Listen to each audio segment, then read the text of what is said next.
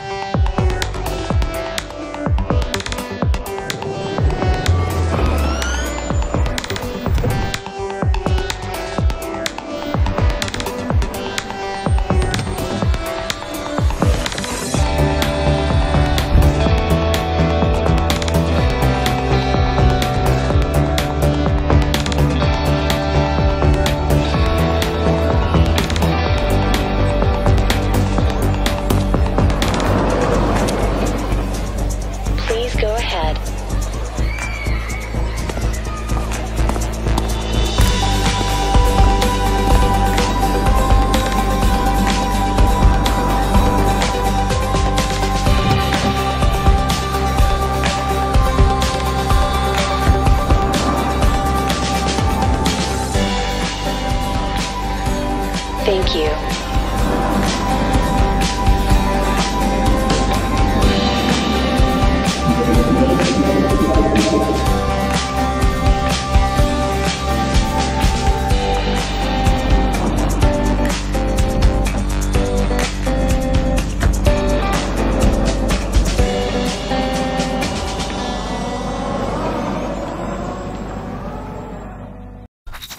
Number 3.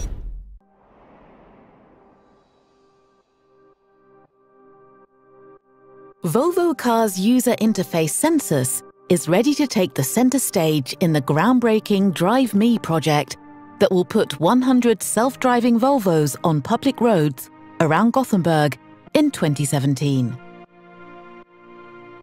The interface is designed to be intuitive and easy to use. While driving autonomously, the car turns lost commuting time into quality time by keeping the driver well-informed, relaxed, and confident that the IntelliSafe autopilot is completely in control. Sections of the route available for autonomous driving are displayed when the journey is programmed into the navigation system.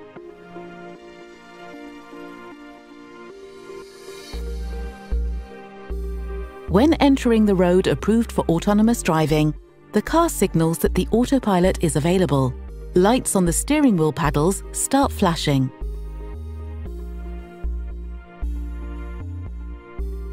Once the two green bars in the center meet, the paddle lights shift to green and the autopilot confirms that the driving and the supervision is delegated to the car.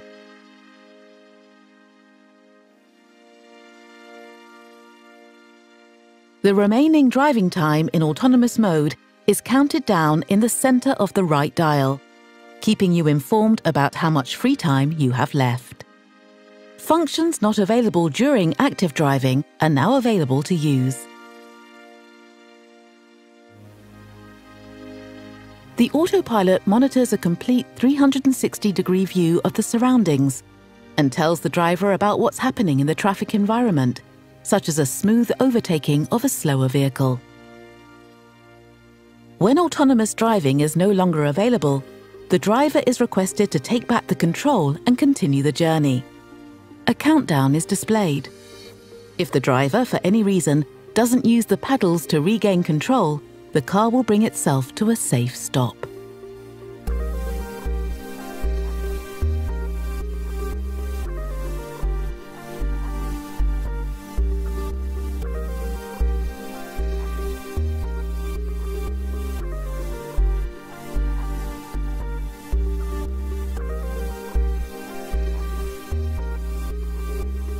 The self-driving Volvo will safely handle every aspect of the driving while you focus on something else.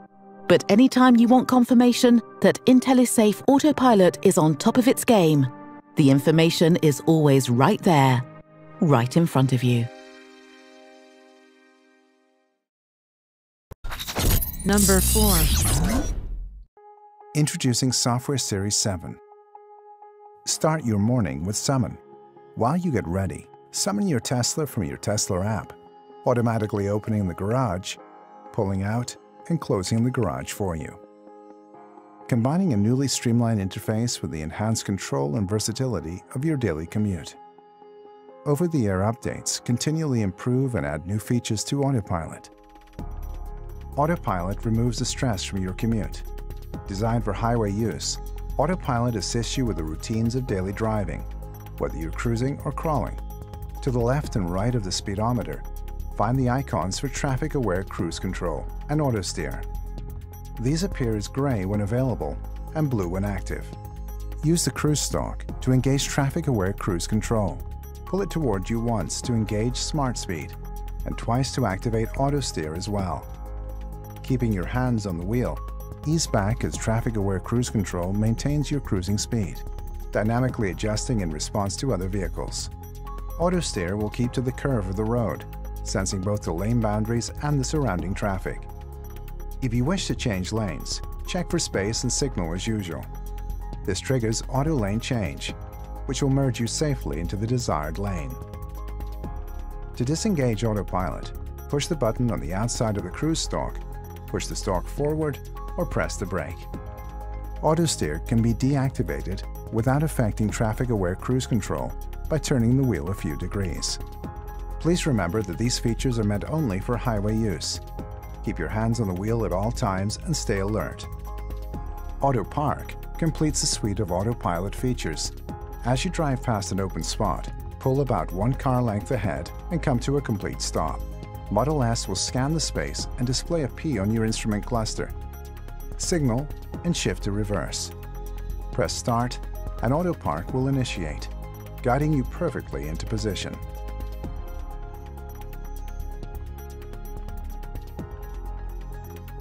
Autopilot changes the way you relate to your drive.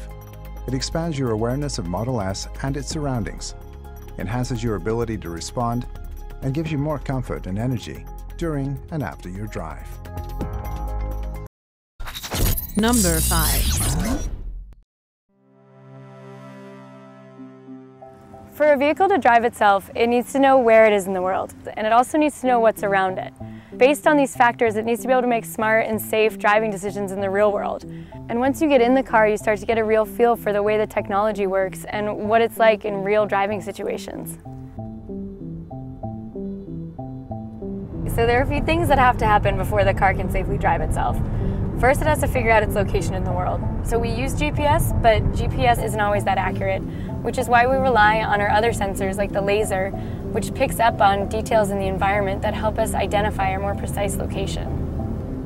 So think of the sensors as the car's eyes and ears, but with eyes that can see far off into the distance and 360 degrees around the car. And the great thing about having all these sensors is that they can talk to each other and get cross-checked information about the environment. So while we take in a ton of information using our sensors, it's our software that really processes all of this and differentiates between objects. All these objects are visible on the laptop that the safety drivers use while testing the vehicles. Based on what the vehicle senses and processes, these objects will be represented by different colored boxes. Cyclists will be red, pedestrians yellow, and the vehicles will appear as either green or pink. These boxes demonstrate the processing that takes place within the software. And think about the complexity here. People look different, cars have different shapes and sizes, yet despite these nuances, the software needs to classify these objects appropriately based on factors like their shape, movement pattern, or location. For example, if there's a cyclist in the bike lane, the vehicle understands that this is a cyclist, not another object like a car or a pedestrian, so the cyclist appears as a red box on the safety driver's laptop. And the software can also detect the cyclist's hand signal and yield to them appropriately. When our engineers think about where the car should drive and how, safety is always the top priority. So the vehicle takes into account many things like how close it is to other objects or matching speed with traffic or anticipating other cars cutting in. For example, as a passenger, it can feel a little uncomfortable passing by a large vehicle on the road. Our engineers have taught the software to detect the large vehicles, and the laptop shows them as larger boxes on the screen. As our vehicle passes by a large truck, it will actually keep to the farther side of the lane and give ourselves a little bit more space. We've also taught the vehicle to recognize and navigate through construction zones.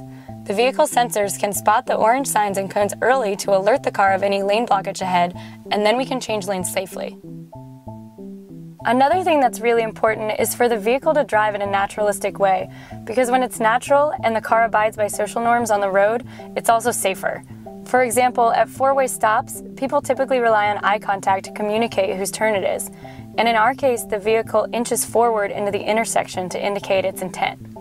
So my role as a safety driver is first and foremost to keep the car, myself, and everyone around me safe. And in addition to keeping the car safe, I also provide detailed feedback to developers and let them know the car does anything that maybe I wouldn't have done personally. Maybe the car wasn't assertive enough in a lane change or wasn't fast enough at a green light. We provide the detailed feedback so they can fine-tune the whole driving experience. By getting out there and driving in the real world, we're getting a better understanding of what exactly it's going to take to improve the safety and comfort and ease of transportation. And that's really what our project's all about.